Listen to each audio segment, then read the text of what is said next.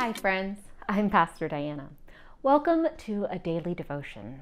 I am so glad that you are taking a few moments to invite God to be present with you this day.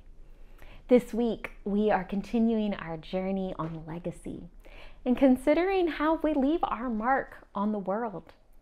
And most of all, this week, we are focusing on what it means to celebrate our past and how we recognize it, even when it may not be totally okay, but knowing that God is present, God is there.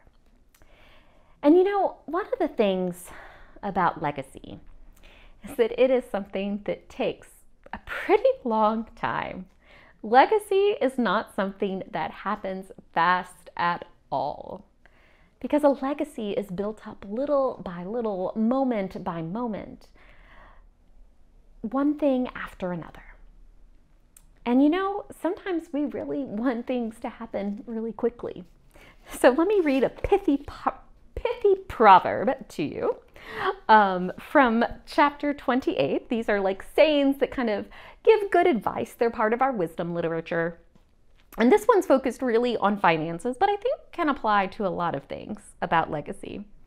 28:20 says, "Reliable people will have abundant blessings, but those with get-rich-quick schemes won't go unpunished." You know, one of the things in life that's hard is wanting to cut corners, wanting to make things happen more quickly, wanting to have things happen faster. And sometimes that works out. Sometimes there's no consequences, right? But if you do it too much, you're probably gonna mess up a little bit. And you know, that's one of the things about legacy. You might be going through this and be like, okay, full steam ahead, I'm gonna leave an amazing legacy. But no, that's not what a legacy is.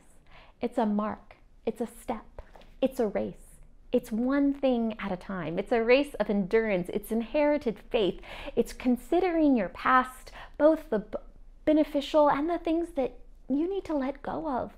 It's hearing different perspectives, and it is showing up, being reliable, day after day after day.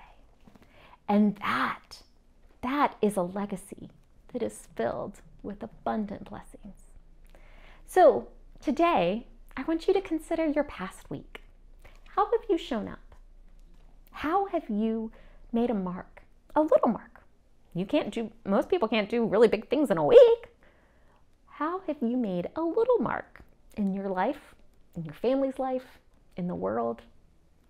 And know that it is one little mark, even if it's a pinprick, at a time, that builds over time and lets you leave a legacy.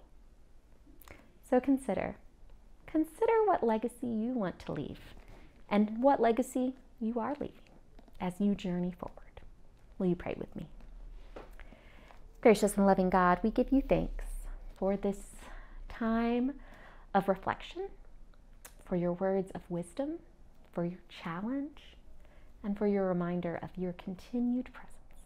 Be with us now. Help us to journey forward and let us leave a legacy that reflects your abundant love. Amen. Thank you so much for joining me on this journey. I am so glad that you've taken some time. Please like and subscribe to the channel. Share this video if it meant something to you. And most of all, make sure you don't miss next week's. And join us at church on Sunday, whether online or in person. We hope to see you there. Most of all, have a blessed day.